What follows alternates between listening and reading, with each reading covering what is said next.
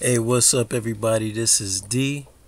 Welcome back to the channel, and as promised, we're gonna have a little discussion as I clean my filthy glass.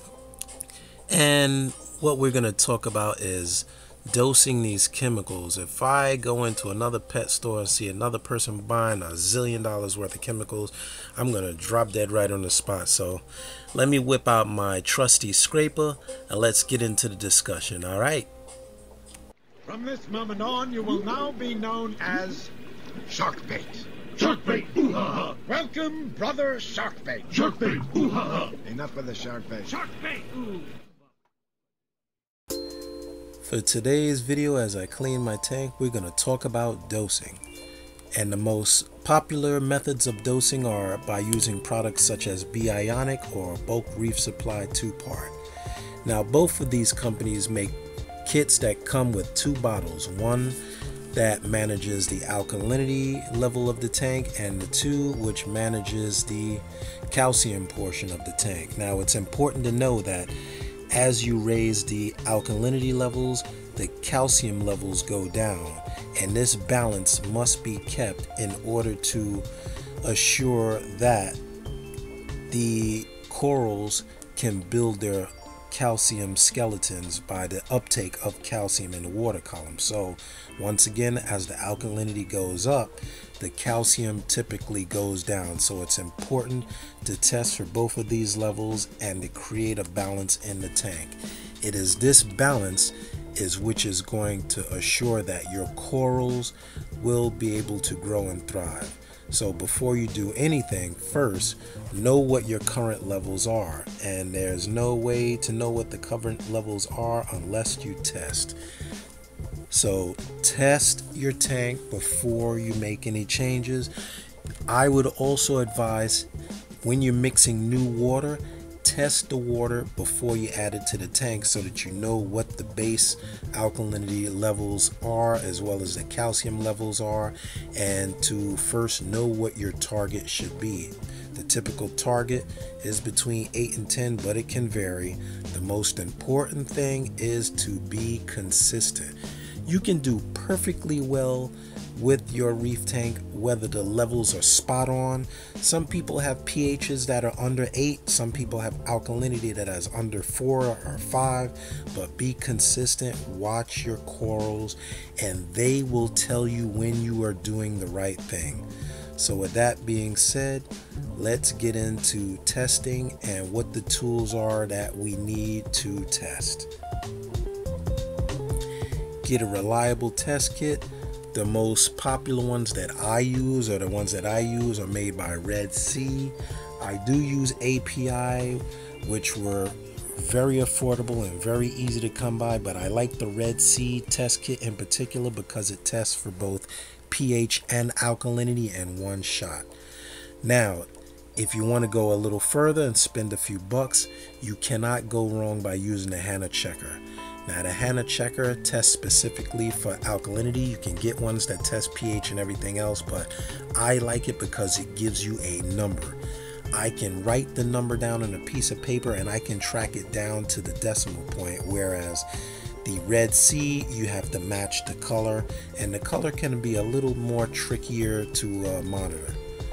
But both of these things do come into play, but when you're testing, you might want to start by testing phosphate and nitrate. I'm not going to get into those in this discussion, but when people start seeing algae and everything, it will be a result of higher nitrate levels and phosphate, not always talking about the alkalinity. But my hydrometer is also my best friend. My hydrometer is used for testing my salinity and specific gravity. But a lot of people, when starting out in the hobby will use a hydrometer, which is this thing here. The hydrometer is tricky because if you don't clean the hydrometer, you see how that needle sticks? It can throw off your reading. So if you are using a hydrometer instead of this refractometer, make sure you clean it. Now we're going to skip the mix and we're going to get right down to the testing of the frag tank. And now for this test, it'll show that my alkalinity is currently 5.8. Now, You may say that's low, but based on my consistent levels of my frag tank, I am always usually between 5 and 5.9. Now, if you look at the salt mix that I use, which is Red Sea Coral Pro, it'll show that your levels based on this salt start out at 4.3. And because I'm dosing my tank, I'm raising it above that 4.3. So I know that my levels are always usually within that little range. Now, where the refractometer and the hydrometer come in, as I'm mixing my salt for water changes, I keep my gravity and salinity at 1.025, which is recommended for SPS corals. Now, if you look in this chart here, the salinity will be in that 35 parts per thousand, but since I keep mine a little bit higher, my pH is in that 8.9, 8.10 level, so it is lower than the alkalinity in this chart. Now, if you look at the hydrometer, you'll see that if you have a salinity of about 1.026, which mine is, a little bit in that 35 level, that your pH will be somewhere in that 8.2 and somewhere in this 1.025 range. So it is not an exact science, but these are numbers that you need to keep track on before you start dosing, so that you know what the difference will be between what your salt mix is and what your target alkalinity is. So different salt mixes have different pH levels and different alkalinity levels. So please take a minute to look at your salt mix.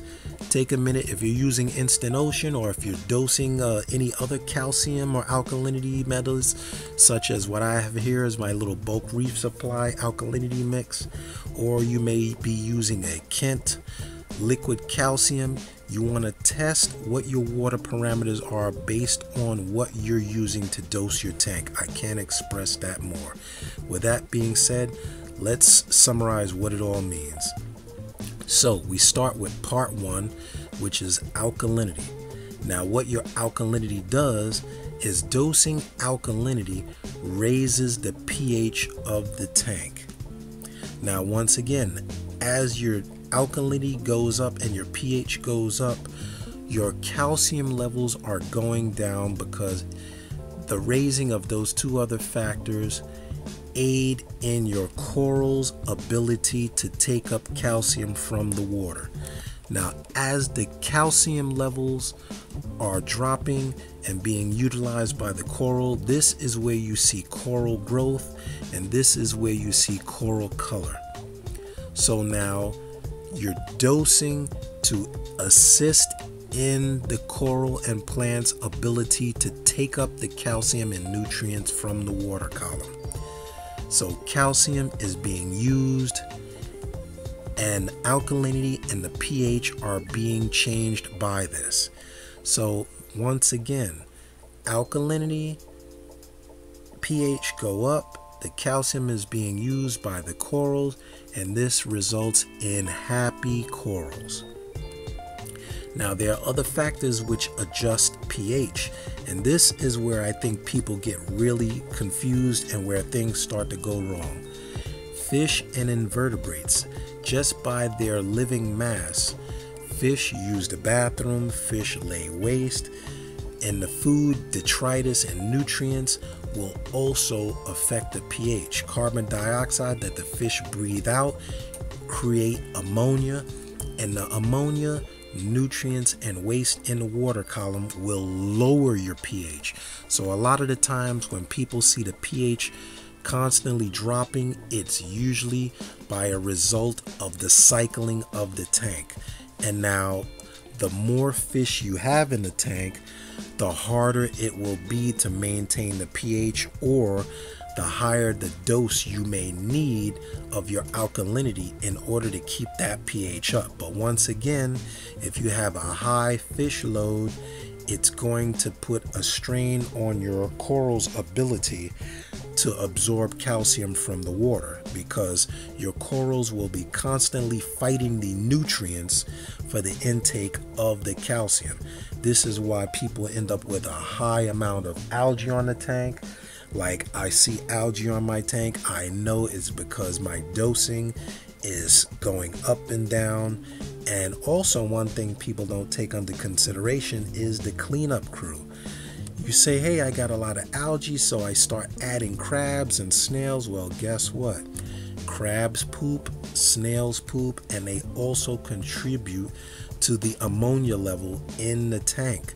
So as you're adding animals to the tank to combat one problem, you're actually creating another problem, which is fighting and chasing the pH. Now, the more these things fight and struggle, the more unhappy coral you have.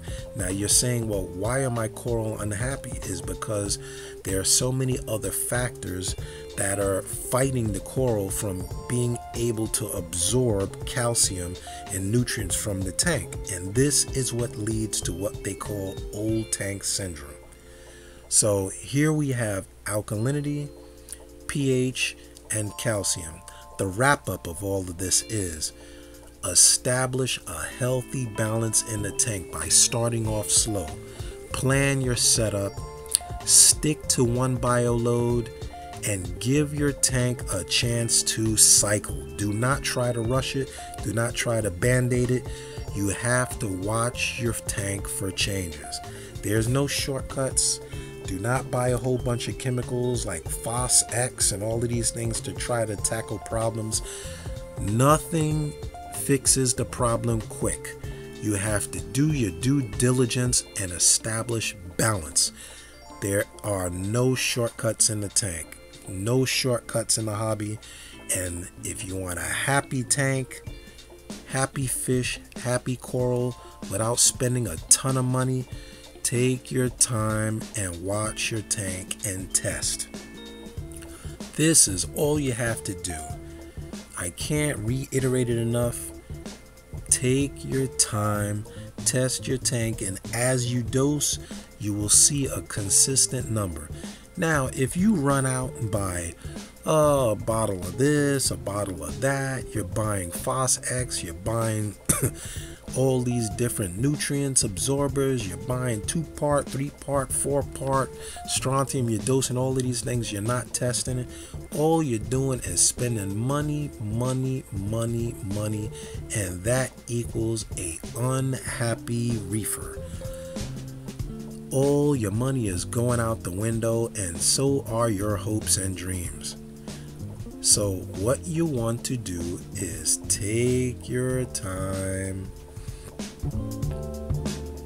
Don't kill your fish. Don't throw a lot of money out the window on chemicals that you don't need, because all you will do in the long run is end up with a tank full of dead corals.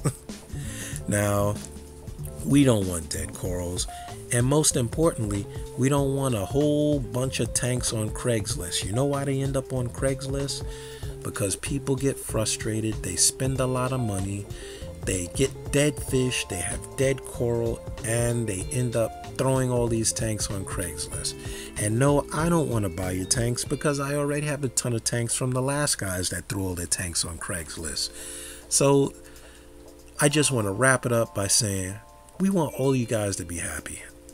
Nothing does my heart better than seeing you guys' videos where you've hit the bottom, you've come back up, you've learned a few things, and at the end of the day, mistakes are the best teacher. But by taking your time and making fewer mistakes, you can end up with a tank that does well. You don't have to have 1,000 pieces of coral, and just because you see people on videos that have thousands of pieces of coral and they're doing great doesn't mean that they did it overnight. It took time, it took work, it took balance, and it took, most important, a little bit of discipline. The coral are happy, the fish are happy, and guess what? If the fish are happy, the coral are happy, the tank is happy, guess what? You will be happy.